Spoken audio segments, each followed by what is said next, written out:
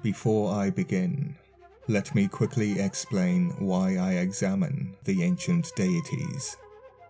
Today's example, Shuwala, will lead us to understanding the name Huwawa, alternatively known as Hubaba, the being who the god Enlil assigned as a terror to human beings.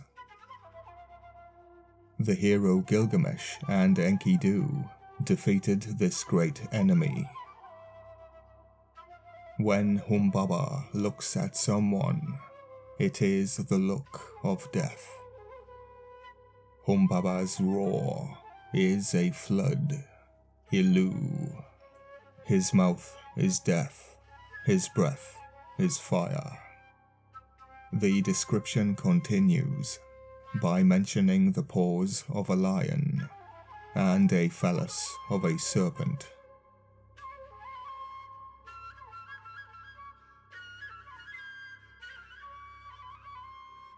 The Wa element from Huwawa is left obscure.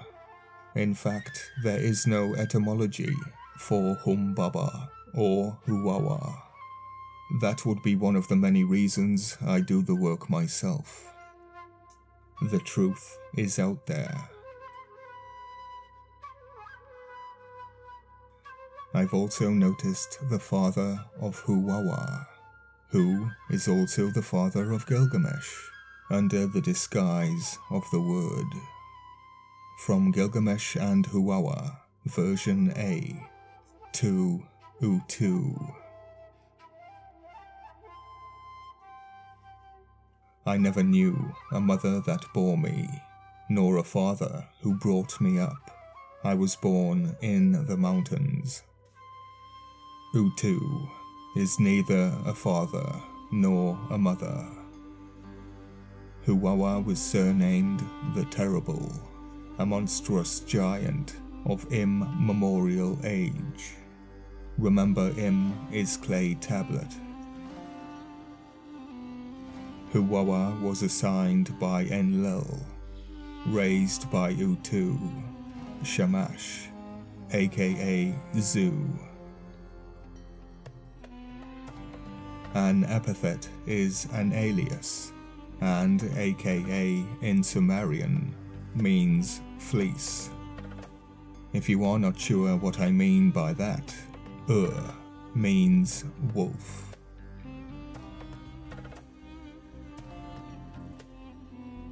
So the terrible monstrous giant was raised by Utu, the sun, justice, truth god. Truth? Just a moment. Utu Shamash, otherwise known as Lugal Banda, also known as Zu. Utu is the godfather of Hubaba, Huwawa. Lugal Banda is the godfather of Gilgamesh, another tyrannical giant. This thing is playing both sides of the fence, and this expansion is a product of the Empire, meaning regardless of how the story ends, the child of the Godfather is always successful.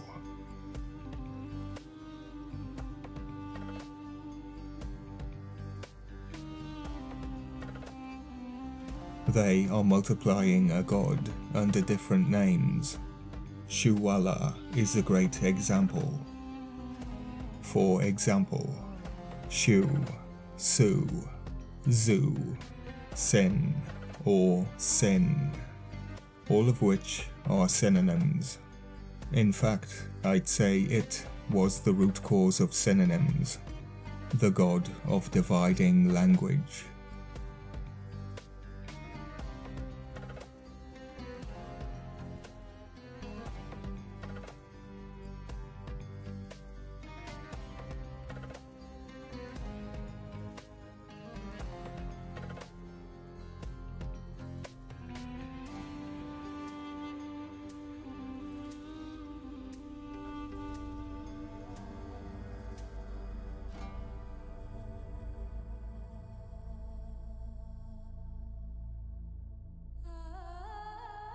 the god of division, he who divides the body of language. If you hang around, you will see what pi really refers to.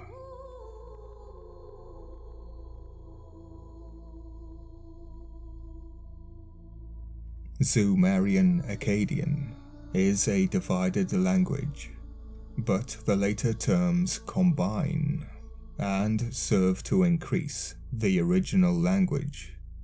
It's actually increasing the amount of meanings, and with each step, the original meanings become more and more obscure.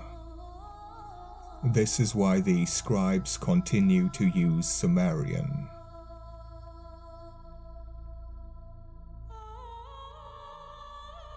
From Shuwala, we also learn that the Akkadian language is still being used by the priesthood in 2000 BC. It is critical to understand that students cannot truly learn about themselves unless they learn about others as well. My mind opened when I decided to cross the boundary stone. The oldest presently known mentions of Shuwala from the Ur-3 period, one of which mentions the staff of temples of this deity, as well as Alatum, Alani, and Anunitum. Shuwala was the protector goddess of Mardaman, modern Besetki, Iraq, a city in northern Mesopotamia, assumed to be culturally Hurrian based on personal names of its inhabitants, for example Nakdam Atal or Nerish Atal.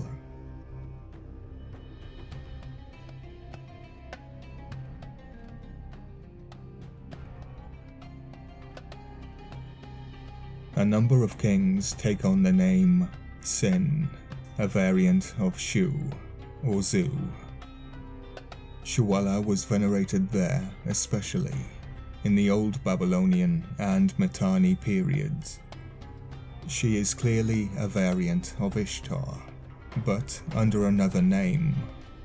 The threshing floor has moved to another location.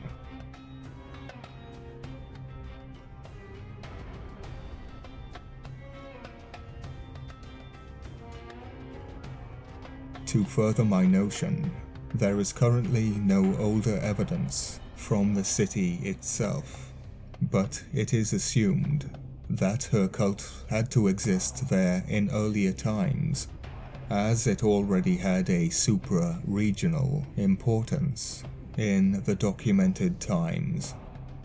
I think that proves my notion to be correct. If Utu dwells within Ishtar, then Sin dwells within Shuwala.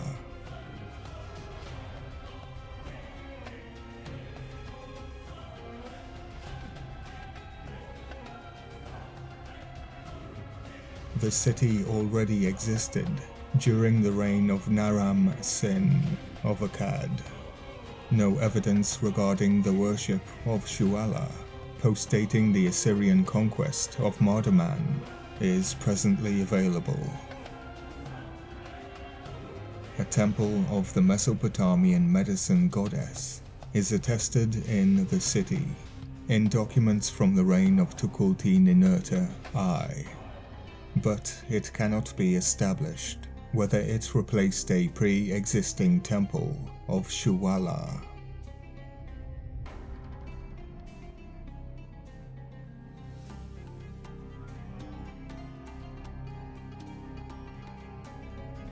While a terracotta relief of a naked woman, which most likely had a cultic function, either as part of a ritual or as a depiction of the goddess, has been excavated at Mardaman. There is no evidence that it was a depiction of Shuwala. The name Gula can mean cursed voice. As you will soon see, The name does indeed relate to Shuwala, indicating that they are synonyms. Shuwala, directly labeled as of Mad Man, is present in the description of a Hurrio-Hittite festival of Shaushka of Tamaninga, a city assumed to be located in the upper Euphrates area, found in Hattusa.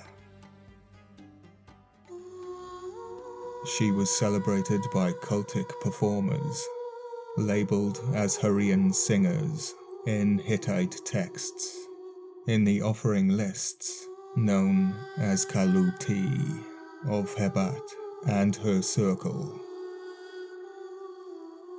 I wonder if that has anything to do with the Eshipu, also known as Kalu.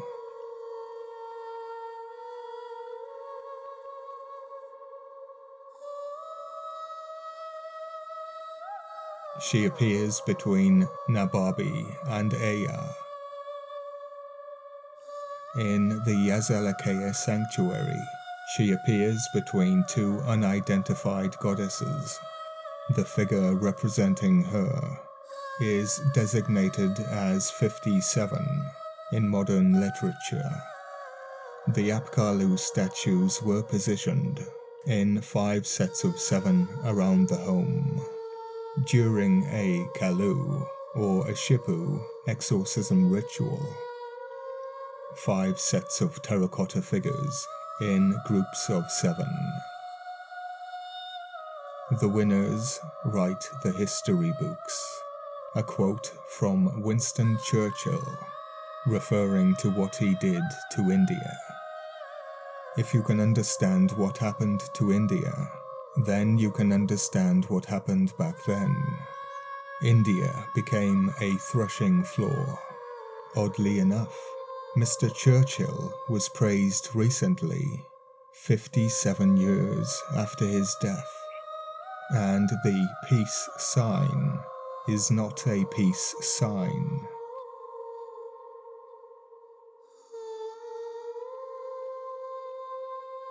He said he didn't know why he did the sign. The sign is V, meaning to divide and conquer, to bend light, but adding the 2 pillars transforms the V into II, 7. The 2 always equal the 3rd. The 2 always combine to be thrice great.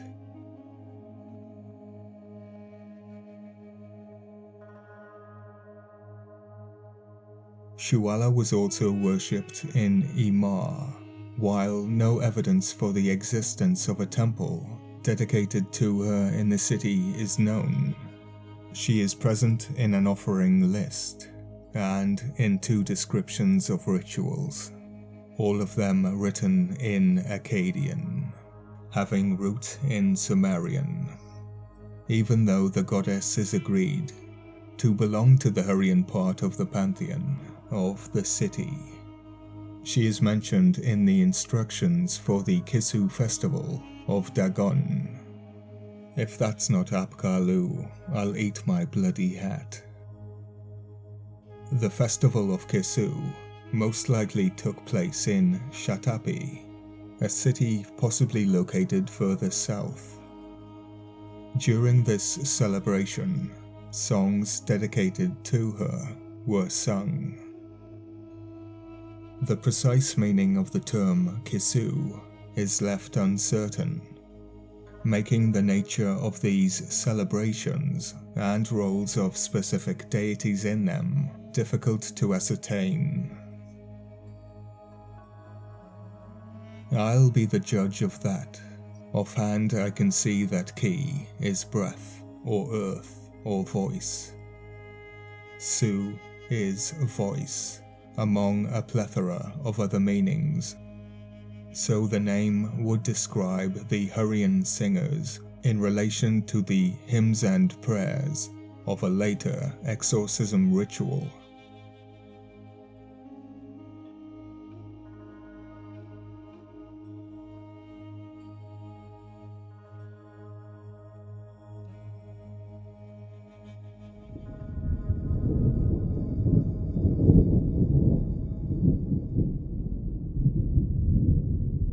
remind you again, the original hymns and prayers were altered, and magical phrased verses were added to the narrative.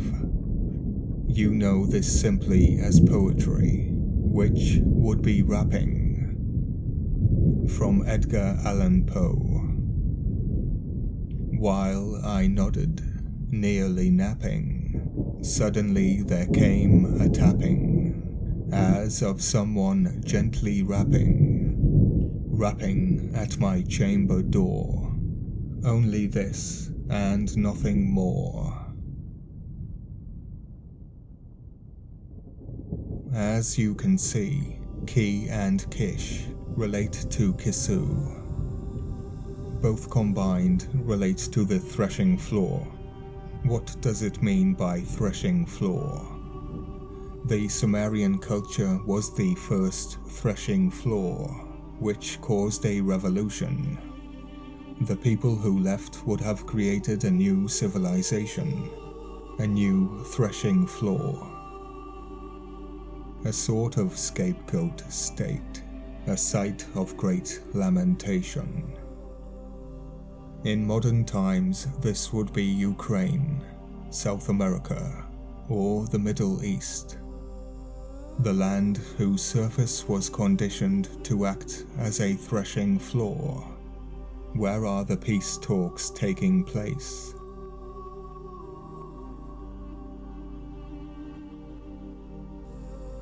Pop quiz.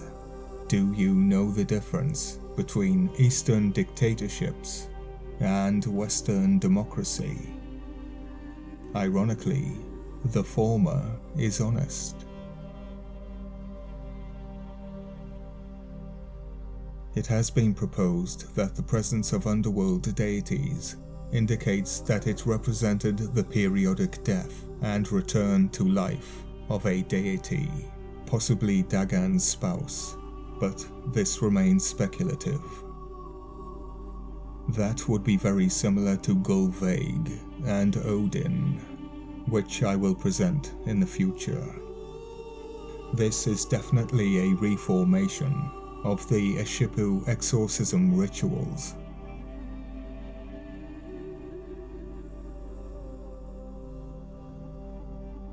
It is possible that the rituals of Shuwala and Dugur involved Abi, the offering pit, connected to the cult of underworld deities. That would be the Pit P ritual, the Pit of Locusts. Shuwala also played a role in the Kisu festival of Ishara, and Imar's city god, Ninurta, son of Enlil. She is attested in Hurrian theophoric names from Alaka, Nuzi, and Chagar Bazar. In biblical studies, the term Sheol is sometimes assumed to be a Hebrew derivative of Shuwala's name. According to Assyrianologist Louis Philiou, a connection between Sheol and Shuwala is possible but not certain. Edward Lipinski regards the connection as proven. Clever boy.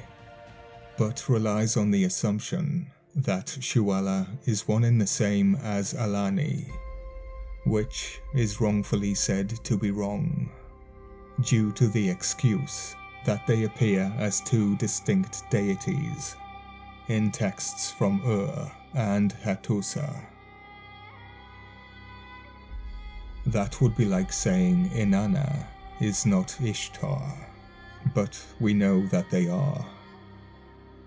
I believe Philiou and Lipinski were correct.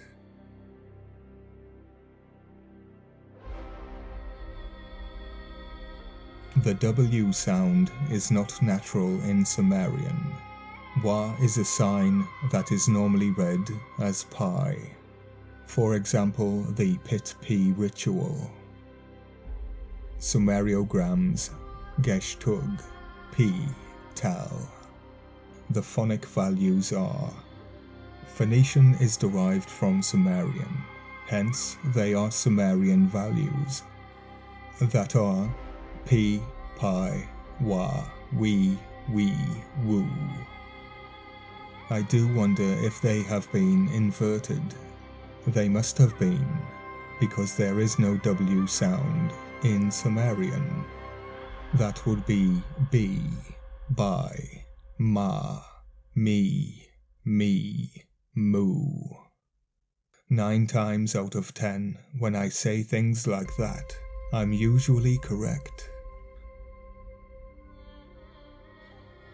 The etymology is an orthographic borrowing from Sumerian, Geshtug, ear. Geshtug is a Sumeriogram of Oznum, also meaning ear.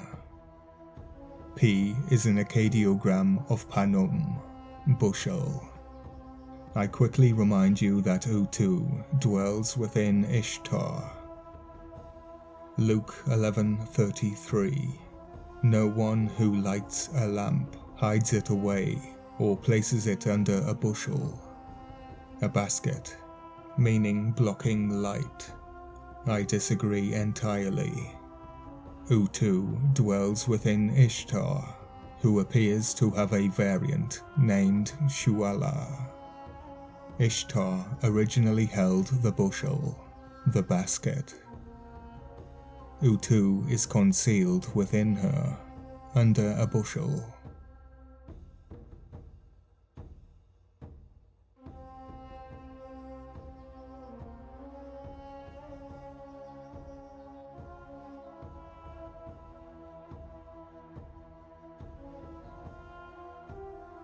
The bushel here being Ishtar, the cup and ball trick. Revelation 2:28-29. And I will give him the morning star. 29. He who hath an ear, let him hear what the Spirit says to the churches. I have an ear. P, ear, bushel. The pit P ritual would be the Mish P ritual. Rituals involving washing of the mouth, Mish P proper, used on the first day, day 1, to cleanse the statue of all traces of human contamination in the production of the idol. And the opening of the mouth, inscribed Ka Deuda, Akkadian Pit P. I wonder if that is the Great Kaluda, bringing the statues to life. The washing of the mouth leads to the opening of the mouth ceremony, literally bringing statues to life. This was definitely used on Pazuzu.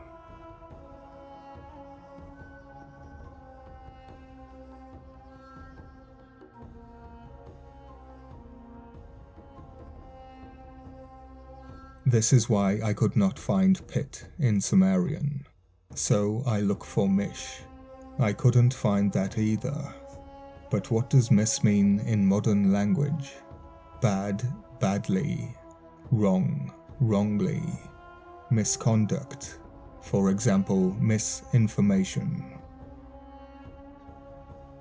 As mentioned, there is no miss in Sumerian, but there is mush, which is connecting to the series of exorcism tablets, revealing a bond between Zizuru, meaning magic circle drawn with flour, not salt, flour, connected to the net of Mamet, the Maklu tablet, the Mishpi ritual, the Pitpi ritual, and of course, the Mushusu ritual tablet. The warnings come after the spells.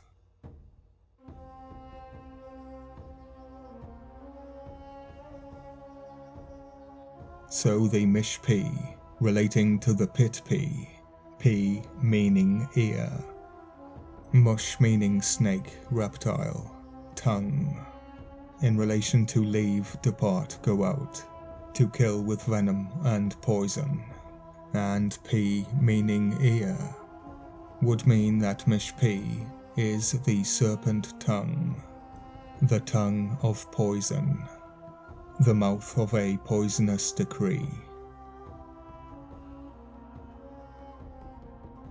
Su is officially hand, handwriting, responsibility, referring to the divine decree, a flood, a god of dividing language.